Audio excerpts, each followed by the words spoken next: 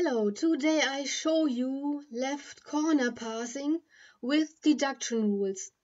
Left corner parsing combines top-down with bottom-up approaches. If you look at the tree, an important role plays the left corner, which is the first symbol of every right-hand side of a rule. And the algorithm tries to reduces the left corner in a bottom-up approach, and the later symbols are matched top-down in a top-down approach. The algorithm can neither handle epsilon productions nor left recursion. Actually, you would want to allow a production rule S expands to epsilon as long as the start symbol does not occur in any right-hand side, in order for the grammar to include the empty string. But this production rule does not contain a left corner, so the algorithm cannot work with it, and also that means it cannot accept the empty string, although it's in the grammar. The items consist of 3 stacks. The first stack, as you can see here, starts out with the input string. These are symbols that want to be bottom-up reduced and want to be matched bottom-up. On the second stack, there are categories, so there are symbols from the right-hand side of the rules which are not left corners, and they wait to be completed top-down. And on the third stack, there are open categories that are waiting to be processed later on.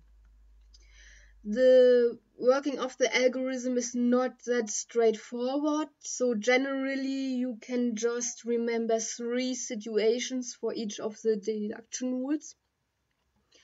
First, the reduce rule can be applied if the first symbol on the first stack is the first symbol, so the left corner of a production rule.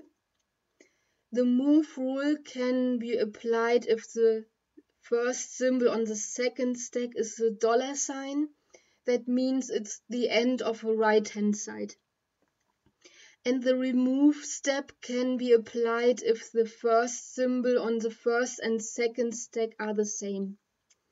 So now with our first item, the terminal A is the left corner of this production rule. That means we can apply a reduce step. When we apply the reduce step, the A from the first symbol, the left corner, is removed from the first stack. We put all following symbols from the right-hand side followed by a $sign on the second stack. In this case, there are no further symbols on the right-hand side, so we just put the $sign there. And the left-hand side is placed on this third stack to be processed later on.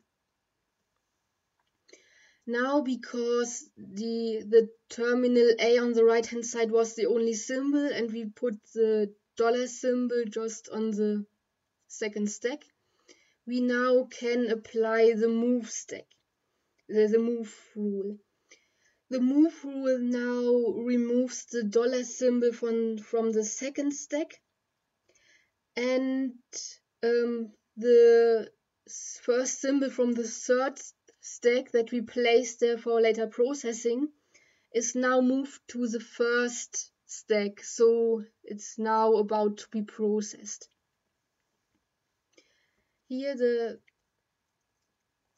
non-terminal A now is our first symbol on the first stack, and it's also the left corner of this production rule, or of this part of the tree. That means we can apply another reduce step now with this production rule.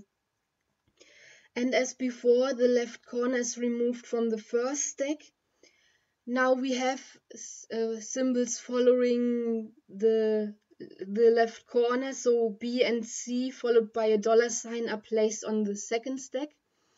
And the left-hand side, the S is placed on the third stack for later processing.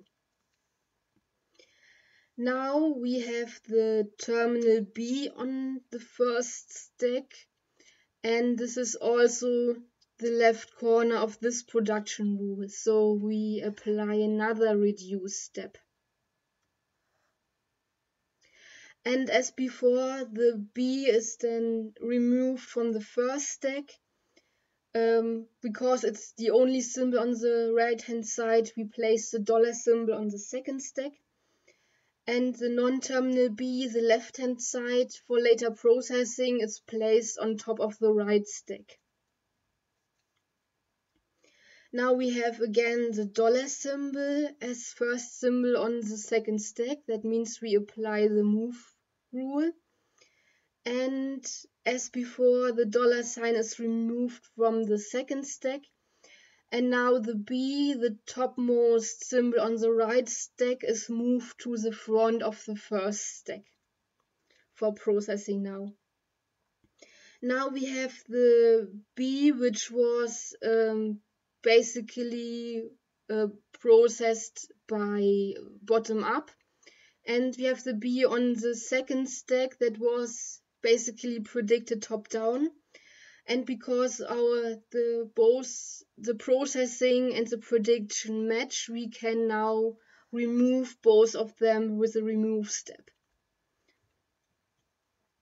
So now the first symbol on the first stack is the terminal C, which is also the left corner of this production rule.